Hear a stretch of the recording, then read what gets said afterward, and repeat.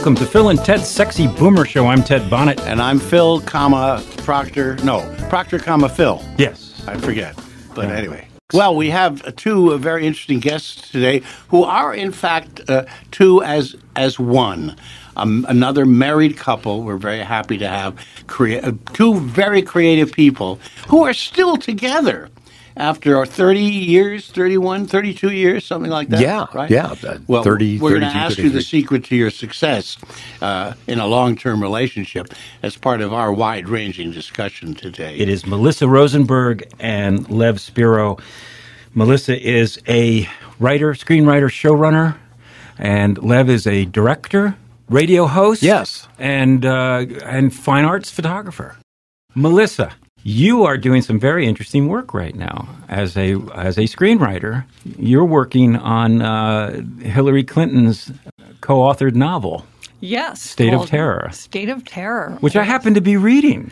It's a very fun read. It's a terrific read. The Secretary and Louise Penny co-authored a suspense thriller. And it was just such a fun read. And, of course, when my agent called asking whether or not I was interested in adapting, he told me who wrote it. And I said, you had me at Hillary.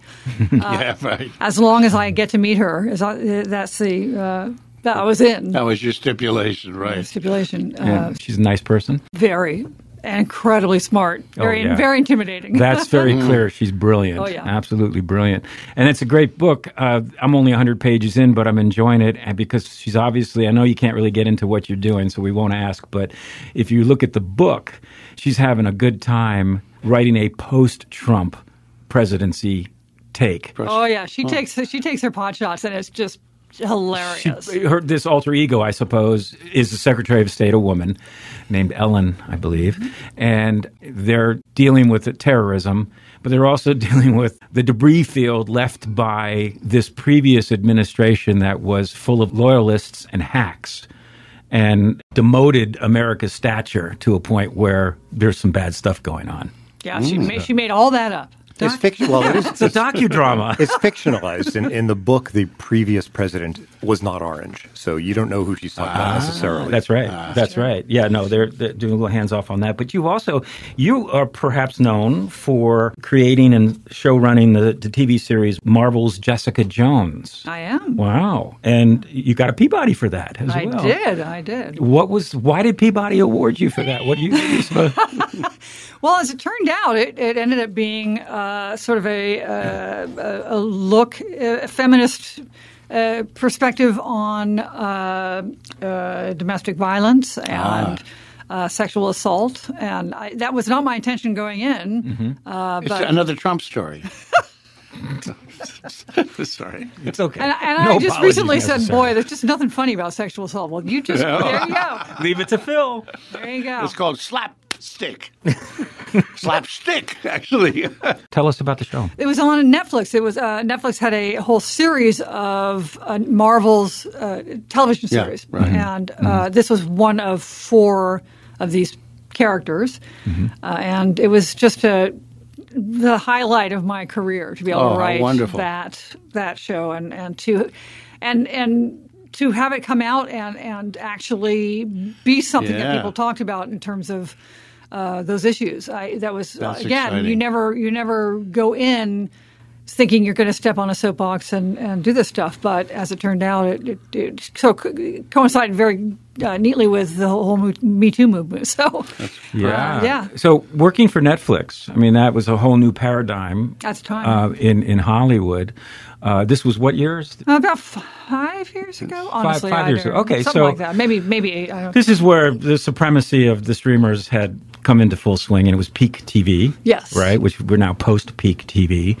Did your experience, given the traditional studio system that morphed into the streamer studio system, did you notice differences? Yeah, was it a different feeling? And how was up top?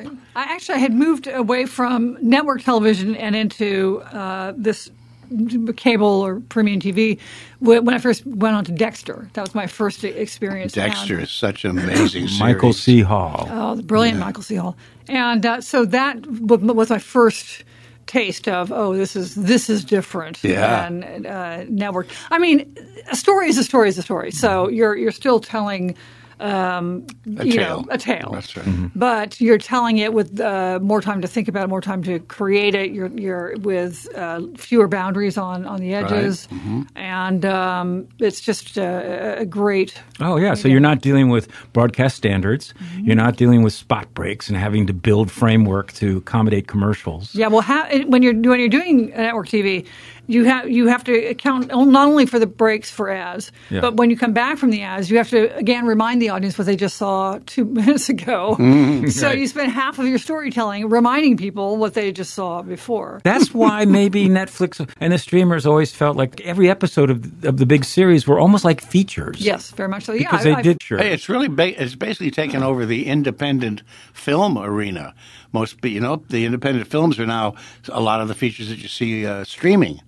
Because it reaches a wider audience. Yeah, I mean, how do you? I mean, Lev, you did. I'm agreeing with that. I'm sitting here nodding sagely. That doesn't really play on radio. But you've only done like 160 TV episodes and pilots. So the biggest change for me was not having to serve the act breaks, because every act break you've got to come out on some point of tension, right. So the audience wants to come back. Right. So and hopefully it was in the script. Sometimes it's not in the script, so you're trying to build it with camera work and music and Right. So that was a great relief to just be able to make a 1 hour film instead of a 17 acts, whatever. So it was like you did an episode of Orange is the New Black. Yes. Was that an hour? It was an hour. It was an hour. More or less. But you did, right. So you had really, in a sense, creative freedom because you weren't confined by the boundaries of the structure was of a pretty commercial advertising. How did you find working for those companies in terms of, was it like the old studio or the old network situation as far as the suits getting involved in the stories? Yeah, I mean, the first year of Jessica, the suits were very, very much involved. But then we won a Peabody, and that was hands off. Funny how that works. Did you have, we all know about how they have these remarkable algorithmic research. They know everything. Everyone's doing it every moment. Did they come back to you and say, about 15 minutes in, everybody went and got a cup of coffee? It hadn't quite kicked in at that time of Jessica, but since then, as I've been creating other works, it has become a bigger. There's more of the goal being, we're going after this audience or that audience. Yeah.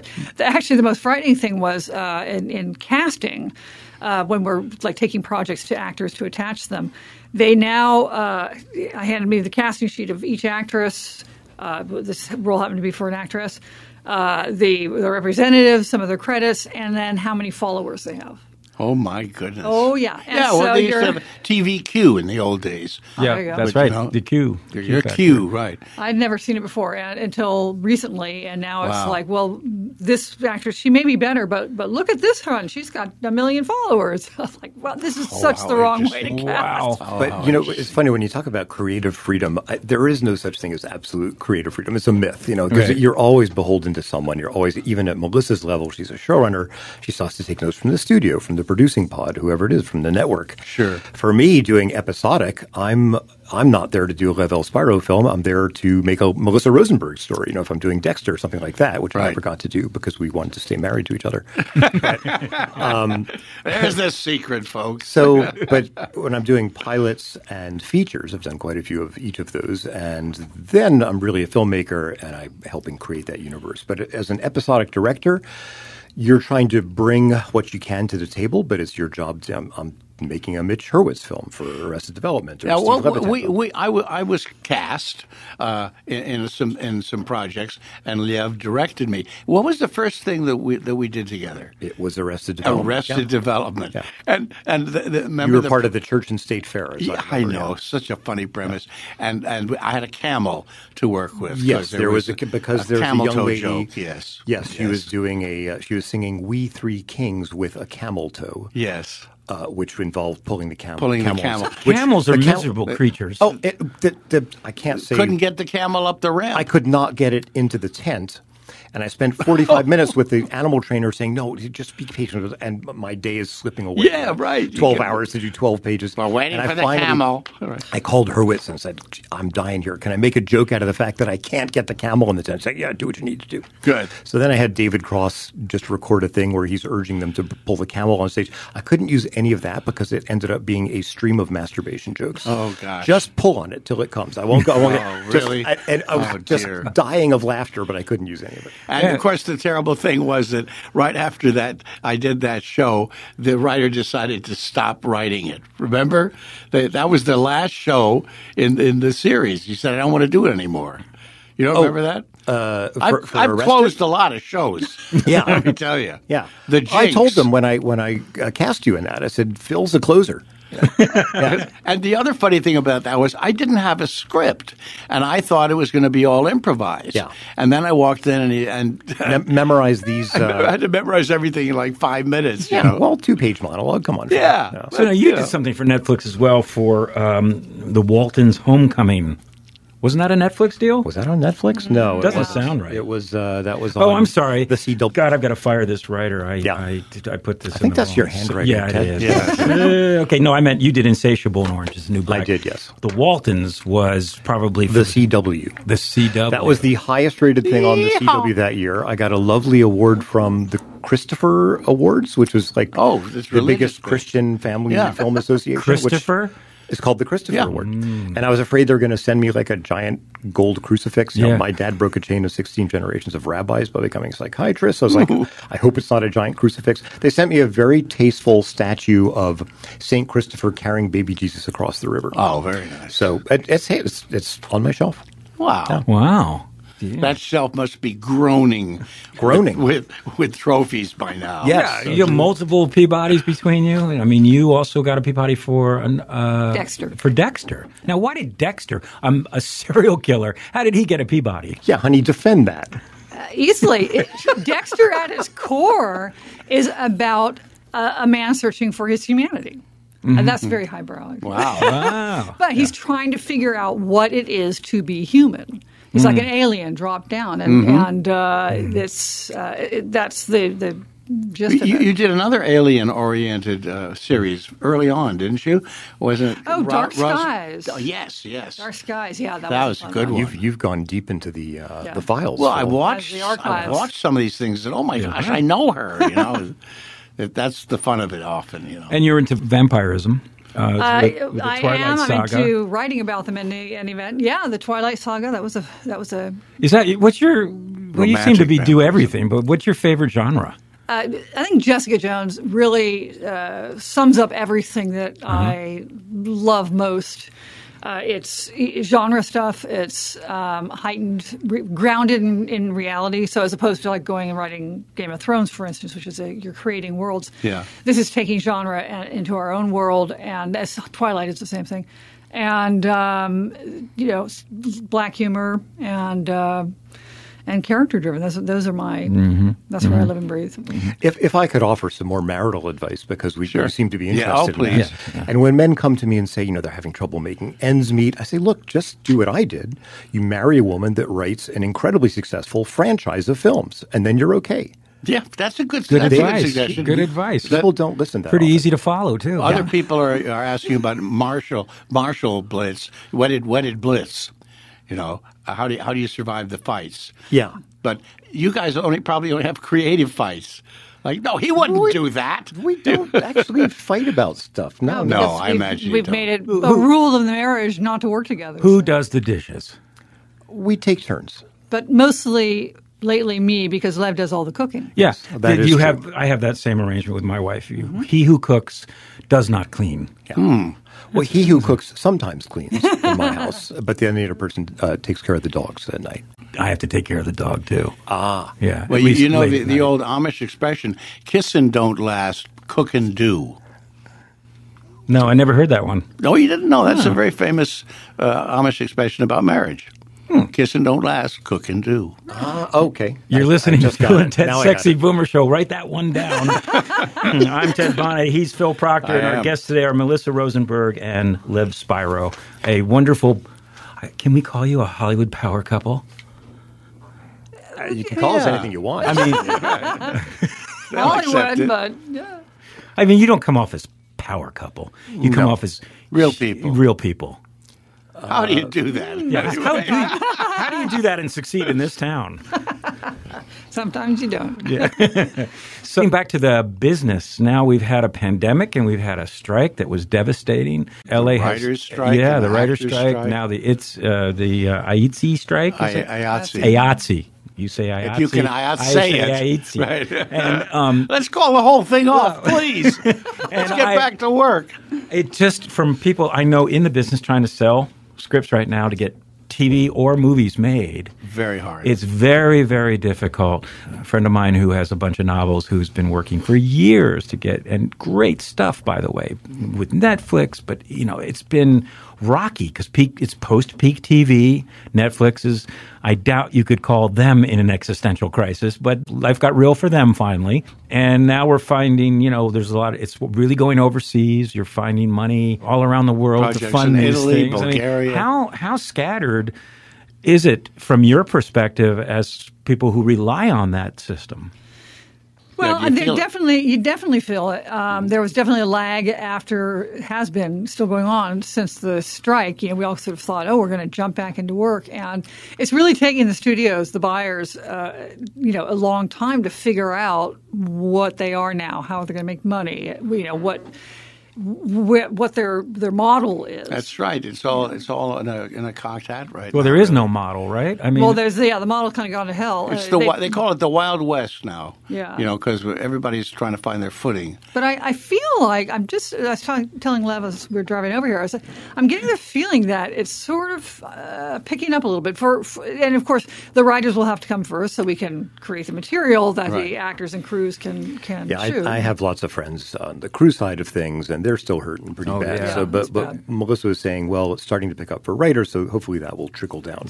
Yeah, but I remember when this strike 20 years ago, because we were promoting, I had a business doing radio campaigns for feature film releases for all the major studios, and I remember Peter Bergman. Yeah, with Peter Bergman, and we knew that the inevitable slowdown was going to come post-strike settlement, but we had to get going. But it came back. It took maybe a year, maybe even a little more than a year and a half before things got back up to speed. But that's when people went to movies and we had a system, and the online environment had not completely fragmented things. And now you have, not only because of the internet, you have a decentralization of the industry too.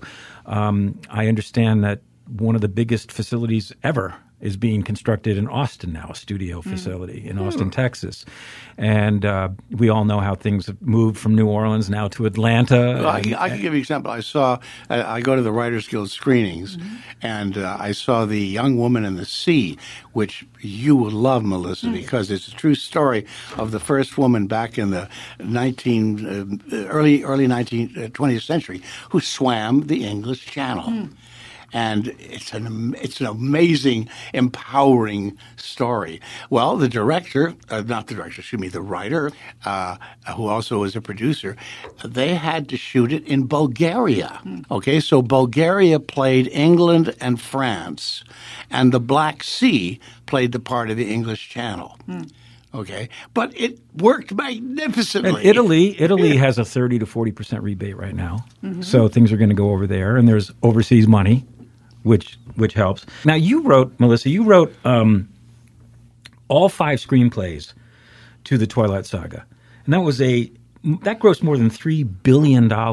Congratulations, worldwide. Yeah, wow, Thank you. Good. That's fantastic. That's when you bought your dogs, right? Yeah. So you're just getting, oh man, what must have been just, I'm sure there was pressure on you, but at the same time, pretty sweet, like 3 in.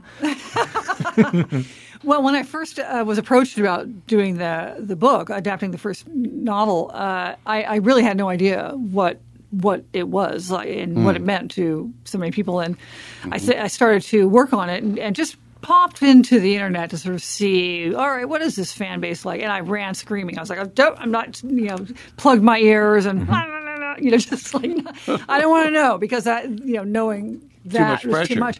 But then, of course, after the first movie came in, and I was in Hall H when it aired, and all the 5,000 screaming fans. That's a Comic-Con reference. Yes. Oh, is that what that is? Yeah, Oh, sorry. right. Wow, that was very inside. Very inside. Yep, Hall Comic-Con. H. Yeah. I'm here to translate. Thank you. And so then I really was panicked because I was like, oh my God, I changed the book. I altered stuff. They're going to tar and feather me here. And fortunately they didn't. But so then I knew about the fan base for the next 4. And yeah, it's a lot. That's enlightening. Now, do you see those kind of opportunities given the landscape of the industry now? Do you see the potential for people to have that kind of a run like that? Sure. Yeah? I'm Or is it in I'm the- always chasing it. I'm a TV writer at heart. I love a continuing storyline. So Yes. for me, if you're putting all the effort into a 2-hour movie, then have it just end. Hopefully you're invested enough in these characters that you can just keep going with them. So for me, it's about just great storytelling and And it goes back to peak TV, where it's almost the equivalency to do that on a streamer now. To have like a hit show like Stranger Things or something like that. Well, it goes back to your marriage, too, because you're having a continuing series. You like the long run. But we do. I was afraid you were going to say something about vampires or the undead. and that would have been actually, bad. I want to ask you, Lev, you're doing something on the radio yourself now, aren't you? I am. I'm doing a show that is about music for television and film. It's called The Soundtrack. It's a lot of fun, folks. I It's listen on, to a couple. it's on the last Wednesdays of each month on another station. I won't say the name. I don't want to be disloyal. It's a commercial station, right? No, it's not. Oh, it's also okay. Well, listener then supported. I think you could say that, couldn't you? Okay, it's called the SoCal Sound. It's 88.5. Sure. Yes. Why not? Maybe some of the same listeners support both stations. Who knows? Lev, you got I'm not shilling for Peabody, though I got a Peabody too. So I did get a Peabody, although I you- don't. I got it for directing several episodes of a show called Unreal. Oh. And it's funny because I know the gentleman who was running the Peabody Awards at the time was the chairman of my department in Austin, where I went to graduate school, Horace no Newcomb. kidding. Oh, wow. And I happened to sit down to dinner with him a couple of years later, and I told him about my Peabody, and he kind of rolled his eyes and said, yeah, there was a lot of discussion about whether directors should get Peabodys for episodic shows or not. I was like, so clearly there was some dissension, but I got one, darn it. That's all that matters. I Yes. started with Roger Corman, Oh, who was yeah. considered the king of B movies. Yeah. Yes, he in the was. day, yeah, who just recently passed. Passed. But, I came out here looking he for was work well from New respected. York in the mid-'70s and got a meeting with Roger. In Brentwood, I guess it was. He had his office, and he was the most. I was just a kid. He's an erudite, soft-spoken, Oh, my intelligent goodness. guy. I was shocked. I was expecting Sammy Yeah. Glick, Yeah. cigar chomping. He was lovely, even to a 19-year-old. He was in a white suit in a white office. It was so modern. Yeah. And he gave me a half an hour, and at the end said, "Cool, you want to come out? I'll give you an editing job." Nice. Yeah. I did my first movie for Roger. And he did, I had you go and sit in his office. He talks to all new directors and explains how you need to have either sex or violence every 10 minutes in the film. But I will tell you that the first film that I directed was a comedy, and he liked it so much that he asked me to take the nudity out of the film. Oh, for And he heaven's told me, sake. I'm going to brag on the radio. He said I was the first director he had asked to do that since Jonathan Demme. Oh, my That gosh. was my badge of honor from the What was the filming movie days. called? It was called Welcome to Planet Earth. It stars Oh, yeah. George Wendt and Yes, Shanna Reed. I love that movie. It's a wonderful film, especially if you have a beer or two. Did that start? Did it work for you like it worked for so many? Did it start? I your mean, career? absolutely. Absolutely. Where, what happened? You just were able to knock on doors after that? No. Well, what happened was I had done this film, and I was with an agency at the time. They had yet to get me any work. And I was riding up the elevator with a box of half-inch stubs. Remember those things called VHS tapes, right? And there was a woman in the elevator who said, "Oh, Welcome to Planet Earth. Did you work on that?" I said, "Well, I directed it." And she said, "You're Lev? She said, you're a comedy genius. Would you like to do television?" And I said, "Why, yes, I would." And that's how I started. Wow. Well, they say the business has its ups and downs. Yeah, So, and right? in an elevator, very good. Let's get into Beverly Hills Chihuahua 3. I think we should. Yeah. What was that? Now, you get a job saying, It "Hey, is- Lev, can you do Beverly Hills Chihuahua 3? Not I- 2. Well, they did. They said, yeah, okay. The truth is, they sent me this script, and I was not very enamored of it. And my agents ganged up on me and said, "You should do this." I said, "Have you read the script? Why?" And they said, "Because it's for big Disney. It's a DVD release, but you're working with all the feature side people." not just the, I had done Disney Channel films. So I did it, and I'm very proud of it. Actually, I think it's the best Chihuahua there is. Oh. Well, it is certainly the finest of the Chihuahua films. Was the script dog-eared, by the way? It was heavily dog-eared. Yes, thank you. That's for a lot of ads. That's wonderful. Were there a lot of treats on set? There were a lot of treats. Were the Phil, when Phil asked me to do the show, he called me up. He's like, Lev, and he sounded like he's like, I could hear the cigar. He's like, Lev, kid, you got a face made for radio. You got to come do this show. I'm like, I have to think about that, but here I am. Well, when you say hit DVD film, yes, that was when DVDs were big. Oh man, actually, big. it was. We all lived off of that. When I was shooting the film, DVDs were like entering sharp decline. Mm-hmm. And when that film came out, it was the highest grossing DVD of the year, but it was a huge disappointment because the bottom had already dropped out. Netflix was already taken off, and people were streaming. Now, were the dogs naked in that film? Or Yes. did you? Yeah, they were. No, I insisted. You covered them up? Good. Yeah. No, I insisted they you be insisted naked. they be Yeah, naked. I don't want to just be very natural. I don't want any I artifice. understand. Did the dog have its own room and a break? The lead dogs had attitudes. Your joke. First of all, I have to tell you, yeah, I was shocked. The first time I had the dog on set, we're rehearsing. Yeah. It was very well. It was the lead dog, Pepe, I think or Poppy was the name, and we had put these little tape marks on the floor, and this dog walks through a door, looks down, stops on its mark. I was like, wow. Half the actors I worked with can't do that. Of course, he didn't say his lines that well, but. But he played a hell of a piano. There was my favorite scene is a piano recital. Her favorite scene I've ever by, directed was from the movie. Oh, is that right? Yeah. What fun. Freaking Try getting funny. a camel to do that. Yeah. I was in the middle of the Saudi Arabian desert. Yeah. And I was a camel. Yeah. And I went up to the camel, and I fed it, and I fed it, and I fed it. And then it just looked at me and spit all over me. Yeah.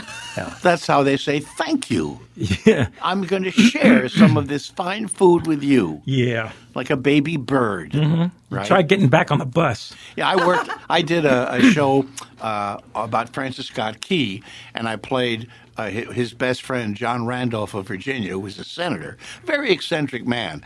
He appeared in the Senate with 2 Afghan hounds and a little black boy dressed in beautiful silks, because he had inherited slaves, and he freed them all at the point of his birth. He was definitely against slavery. But portraying this character down in the Baltimore studios of public television, they wanted the dogs to be affectionate to me, so they put meat all over me.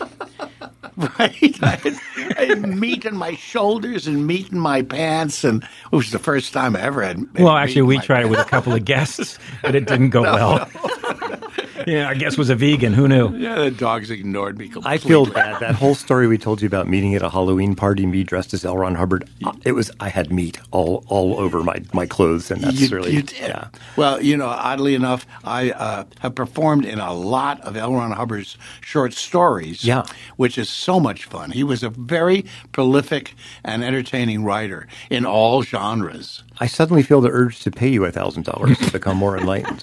Give it to the station. Hey, listen, for all you feel about it, at least those tax dodge dollars went to some creativity. Yeah, I'm not sure I can. Go there. No, let's not go there. I'm just trying to lighten Very the generous. half subject, full yeah. glass, But now you've retired from directing. Well, yes and no. Okay. I stopped doing episodes, which was the bulk of my work. Gotcha. I'm still reading scripts for features and good. pilots. And Oh, when I good. say reading scripts, I mean I'm not actually directing them, but I'm considering directing. Good. Oh, Yes. good. So if any of the wonderful people listening to the show have something you'd like directed or made, send me a brilliant, well-realized script. Have you had to do any pitching recently? Because I understand that a lot of pitches are done on Zoom now, which it really defeats the whole purpose of the chemistry of things, don't you think? How do you adapt to that? It's I've been doing a lot of that actually since the pandemic, and still even now. Okay. Everything has been happening on Zoom. I mean, the positive thing is that you can have the the strip on the top Yeah, of yeah. people's faces. What do you call them when you? Yeah. You have this sort of teleprompter app that goes and rolls through your script. Oh, I see. And if you can manage to make it sound like you're actually conversational, that's great. But you also can have a slideshow going on, which in live and in person, I usually bring like a couple of boards of photographs. It's but this is better. A deck. Okay. A deck. Yeah, a deck. Right. So putting it together is a big pain in the ass. But Yeah. I've gotten used to it. You adapt to it, don't you? Yeah. Well, I've been doing networking events and stuff just in the work I'm doing, and it's all online now. Mm-hmm. And it's an adjustment. It's cool because people from all over the world are on the call, but that inorganic contact and delay just makes it just less than warm and cozy. Yeah, But I it do is- miss the in-person, but, it has its benefits. You're both very established, but for people who are getting into it, this new world where it's all going, we've been talking about YouTube and how YouTube suddenly is taking 10% of all TV viewership, and the young people who grew up on YouTube, they're native to it. There's something I found out about called the YouTube New Wave movement, which the younger people are evolving out of the frenetic, fast, crash-cutting banality into what they consider less cuts, longer, traditional storytelling. Right. So they're embracing that, and it's all coming up that way. I mean, That's good news. yeah, and I suppose, obviously, at both of your stations, this is not something you really have to concern yourself. You're deeply rooted in the traditional business. That's not that's something that appeals to me, but I think all of these things, at core, as I said before, story is story. A story is a story is a story. Everyone, people are always going to want to be told stories. Yeah, that's so That's true. never going to go away, Right. and it so really was- whatever it form really- it takes is Well, this so-called cool. democratization of media. The entire industry is just completely The changing. technology, the media is the message. Thank you, Marshall McLuhan. But you still It's want so to tune true. in to see a well-crafted, highly produced program. You were saying we're both part of the establishment, which sounds vaguely not Anti-authoritarianism. not worthy. But I mentor students about 3 or 4 a year, and I tell them the same thing when the subject of new technologies comes up and marketing platforms and this, that, and the other, is that the craft of directing really hasn't changed in the last 120 years. And converting words on the page into moving pictures and doing that in a compelling fashion is the same craft it has been. So, during my career, we went from shooting on film to shooting digital. It didn't really affect my work that much. Yeah, it was the same with the Fireside Theater, making that transition. Yeah. Did you guys both start with a knowledge that you wanted to do what you ended up doing? Did you tell stories as a kid, and did you direct, see things visually? I got the bug in college. I was a political science student. Okay. And communication arts, so I was doubly horrified when the last president, that guy, got elected. I've heard of him. And I have tried to, what I consider pro-social content, I try to put in progressive messages into my work where I can, which is tough on Disney Channel. And really, it's much more sophomoric than that. I try to insult the other side when I can. Oh, very good. And I consider that to be pro-social content. But I forgot the question. Well, you answered it, so that's the important thing. Oh, yeah. I didn't- You said in college you got the college bug. because I took my first film course when I was 23, perhaps 22, and I realized, this combines all these things I love to do. It combines drama, psychology, photography, music. Oh, wow. And, gee, could I be a director? And I went off to Austin to film school and got training. A great creative town. How about you, Melissa? How did you get the bug? Well, as a kid, I definitely was into storytelling and but also dance. And so when I went to college, my undergraduate is in dance and theater. I had this fantasy of becoming a choreographer, but quickly realized that I wasn't probably good enough to merit starving in New York for any period of time. So I came out to L.A. And that's where I discovered that film and television was written. That was an actual job. It was written. Right. I mean, now, of course, it's well known. People in Poughkeepsie understand what a showrunner does. I hope. But How'd you get your first job? Yeah, and showrunner's like a superhero job in Hollywood. Oh, yeah. It's an awesome job. It's like to explain what a showrunner is by definition. It's really the creative force behind the show. The studios or the production companies look to the showrunner to deliver the goods. Well, we're the constant in television because you're constant. You're doing 8, 10, 12, 13 episodes, and so there's got to be one person who's tracking all of that. You can't have. I guess people nowadays there'll be a single director who goes through them all, and obviously actors.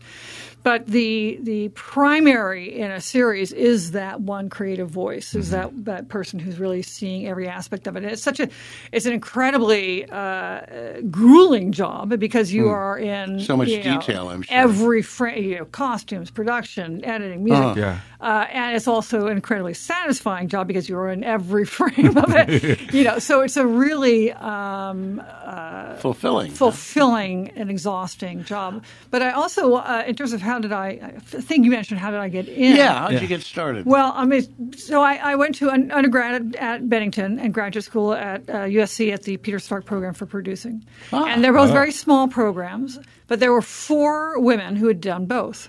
So when I graduated, oddly, I reached out to one of the alum, as you do as a graduate. You reach out to your fellow alumni.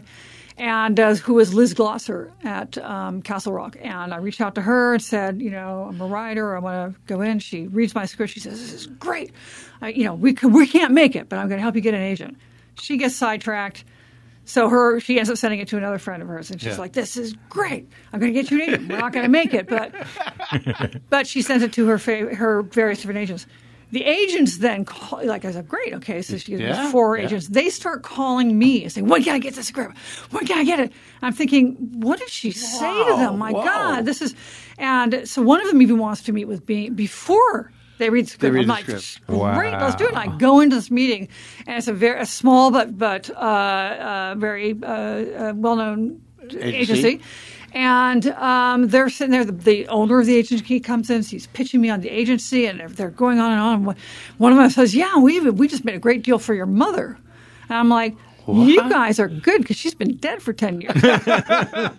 Turns out they think that I am Joan Rivers' daughter. Joan Rivers' daughter. Her name is Melissa, or was at the time Melissa Rosenberg. I think she's Melissa Rivers now. Right.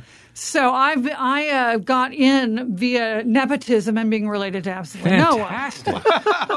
What a great story. So you became an it girl without even... Without being it. Fantastic. I always admire about showrunners and episodic directors, too, is how they keep... I watch these really beautifully crafted series on the streamers, and they're so... unified. They're so similar. It's like you think the same director and writer did the whole series. Like a super and it's supervisor. not. That's a real skill to come in there and conform. That's the showrunner's Keep that in job. your head. She's the creative force behind all the decisions that go into that show. And it's the director's job as they come on to fit themselves into that, vision. That as a showrunner, that is your one of your many tasks is to keep it cohesive. Yeah, and Wow. have it. It needs a voice. Every show has an individual voice, and you have to make sure you're bringing it. Well, we're out of time. Wonderful. What fun. Thank you. Thank you so such much a for pleasure having to me. have you. Thanks for having us. Yeah, good luck to you both.